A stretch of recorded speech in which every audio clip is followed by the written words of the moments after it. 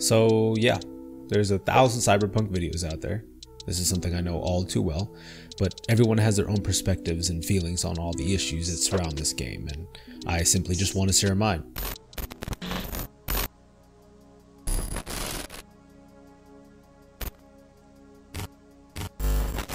This is my first official video on the channel, and although it may seem like I'm starting things off negatively, there's a positive message within. Cyberpunk is something that, in the past 5 years or so, I became obsessed with, to a degree. The design, setting, and world were tantalizing, so since my introduction, I've been interested in dystopian themes and movies. I've watched just about every dystopian movie out there, and I have to say, Waterworld is clearly my favorite movie. Hey! So, fast forward to 4 days prior to release and I start seeing videos and Reddit posts about everyone's excitement for this game. Look, we do this all the time. The hype builds to an extreme, Half-Life 3 for example, even though, sadly, it will never exist. But we end up setting expectations, exceeding said expectations, then proceed to foam at the mouth due to a hype OD about things that may or may not have been promised to us in the first place. But this was a little bit different.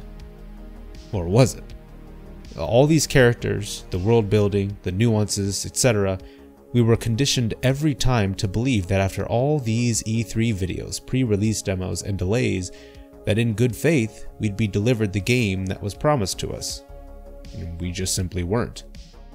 There are too many glitches, broken mechanics, dusty AI, and error logs to count, but I would like to explore a few that I experienced myself.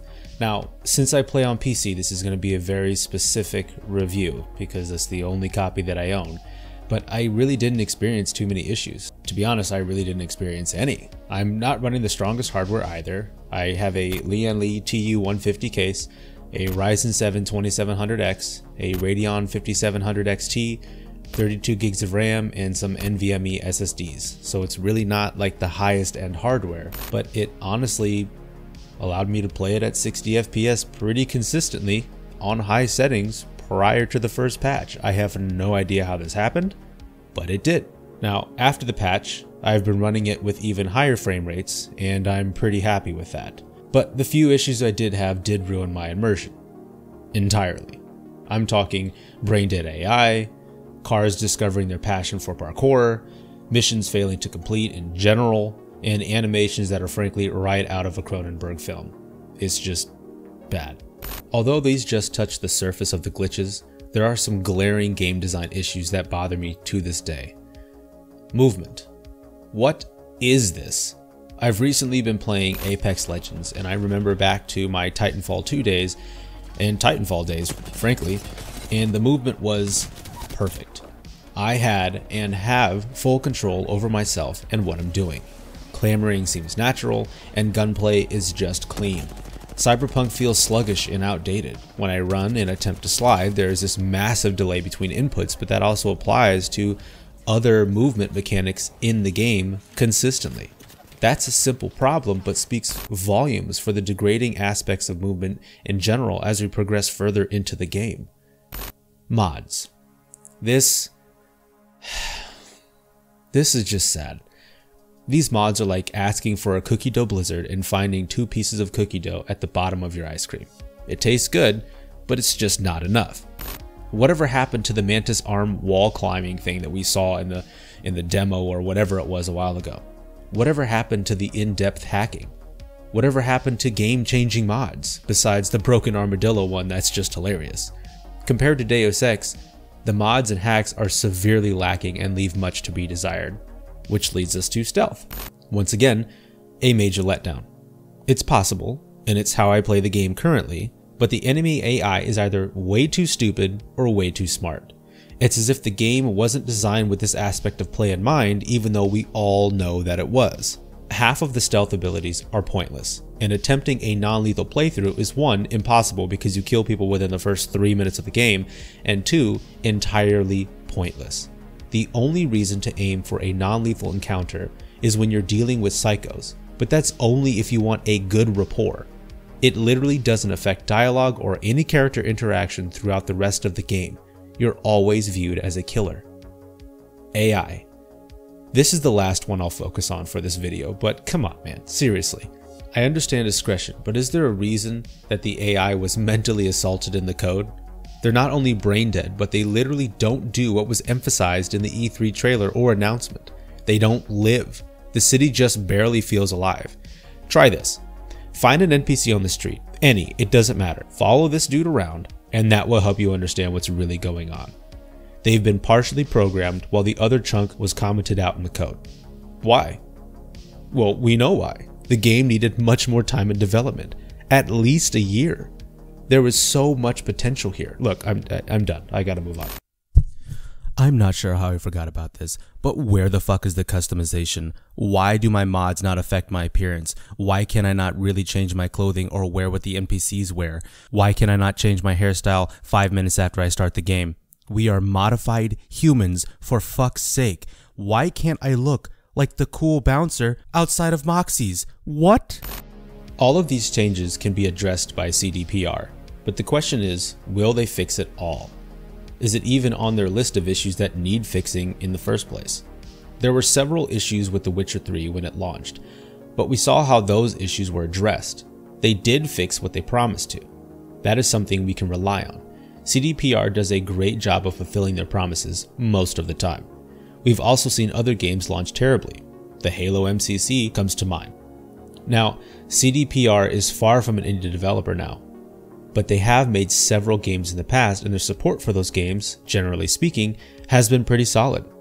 I believe we can expect the same from them on this, since their investors are having a heyday with them at the moment. The last thing they want is bad PR around this game or their company, although there's quite a bit at the moment. Look, my biggest fear is the focus the industry has on gaming right now. They go headstrong into live service games that either fail immediately or fail later on due to lack of support or endgame playability.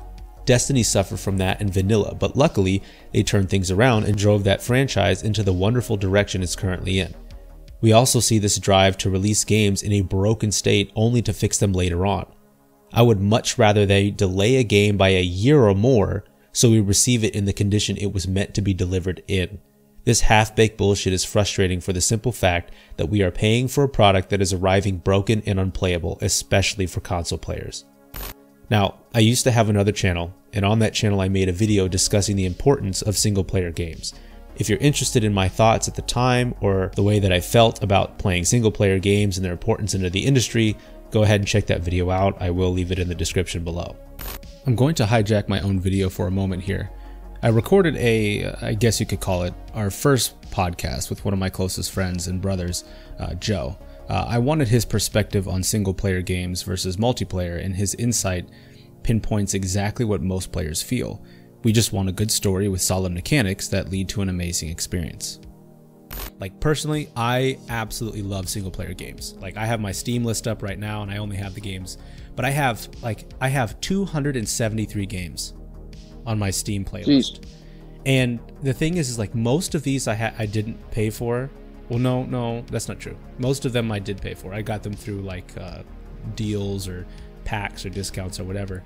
But if you look through it, almost every single game in here is a single player game because I have something for stories. I have something for character development and plot. And I think some of my most favorite games are BioShock. Beautiful story, absolutely beautiful story. The Witcher series is amazing. Half-Life is amazing. And all of these are single player games, but then there are a few like Halo where you combine the two together. And even Titanfall did that, where they had the single player storyline and then they had the multiplayer aspect. And I think what makes a game so popular and have so much depth to it is when you have the single player aspect, so you can say, I understand these characters, I know where they're from, I get them. And like even with Apex, like they have the stories on YouTube and you can look into the background of each character. You can see, you know, why Wraith has portals and can look through dimensions and she hears voices and stuff. You can understand why Mirage is the way that he is because of these videos. But if they had a single player experience, unlike, well, I want to say like Titanfall, because it is from Titanfall, but we don't get to necessarily see those characters specifically. If you had a storyline that included all those characters, you'd have a better and more intense connection with them, which would make you want to play the game even more.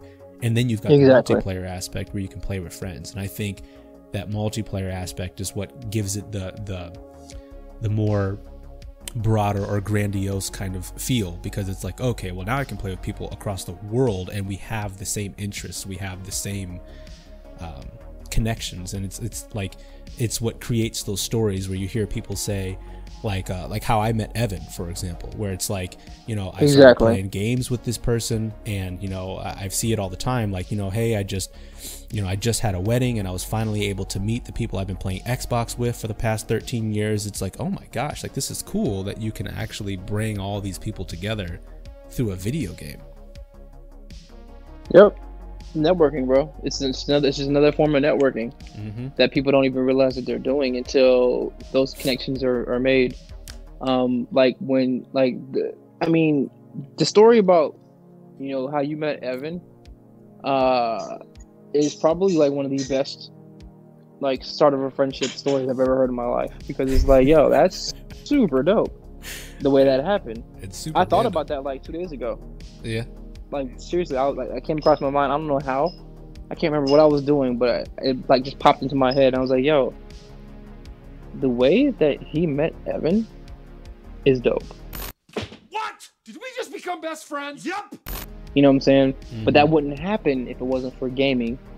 It wouldn't happen if it wasn't for multiplayer matchmaking. Yep. You know what I'm saying? And stuff, and like you're saying, I think you summed it up the best way possible, bro, which is the games that are single player and multiplayer are make for some of the best games, like the most legendary or iconic games, because those games you can go and you can get that depth or that understanding of the character, which makes you want to actually put more time into the character.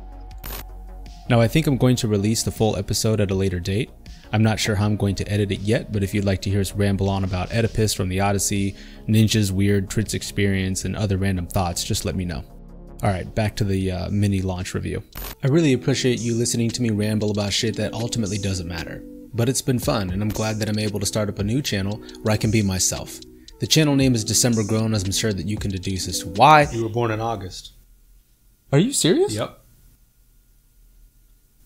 Jesus. Look, this guy doesn't do videos often, and to be honest, they're probably not going to be very good. So enjoy it while you can. Okay, are you done? Yeah. Thank God.